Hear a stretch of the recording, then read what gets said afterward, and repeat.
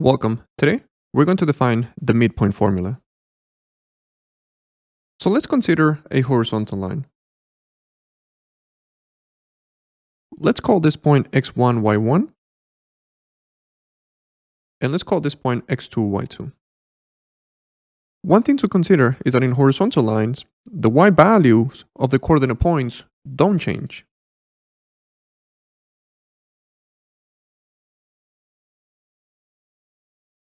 So instead of calling this y1 and y2, let's just call both of them y. Now, if we consider the midpoint of this horizontal line, at least we know that the y value is not going to change. But how about the x coordinate? Well, notice that the x coordinate will be the mid value between x1 and x2. Or we can call that the average value between x1 and x2.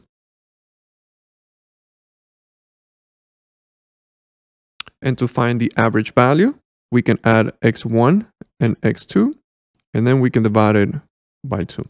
So now we have a coordinate point or the midpoint of a horizontal line. The y value don't change, and the x value is the average between the left and the right point. Now let's consider a vertical line. Let's call the above point x1, y1, and let's call the below point x2, y2. Well, one thing to notice is that in a vertical line, the x values don't change. So instead of calling this x1 and x2, let's just call them both x's. Now to define the midpoint, at least we know that the x value is not going to change. But the y component is the average of y1 and y2. So now we can define as the midpoint of x, comma, and the average of the y's. y1 plus y2 divided by 2. So now that we have seen these two scenarios separately, now let's consider a diagonal line.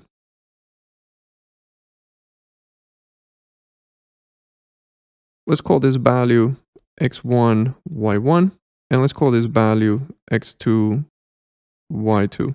So now the question is, what is the coordinate point of the midpoint? Now let's break this diagonal line into its horizontal distance and its vertical distance. Well, one thing to notice, if we draw a vertical line coming from the midpoint of this diagonal, it will intersect the midpoint of the horizontal line, which we know how to find that. That was the average of the x values, comma y. If we draw a horizontal line from the midpoint, it will intersect the midpoint of this vertical line. And we know how to find that. That was x, comma, the average of the y values. But one thing to notice is that the midpoint uses the x component of the midpoint of the horizontal line. And then in addition, that same midpoint uses the y component of the midpoint of the vertical line. So now we put this all together. Now we can define the midpoint of any diagonal line. We're just going to use the x component of the midpoint of the horizontal line, the average of the x's,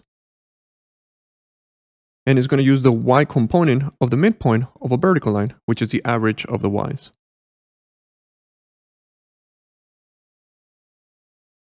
So now notice that we have defined a formula to always find the midpoint. Welcome. If you would like to continue learning about mathematics, you can check out the videos on the left.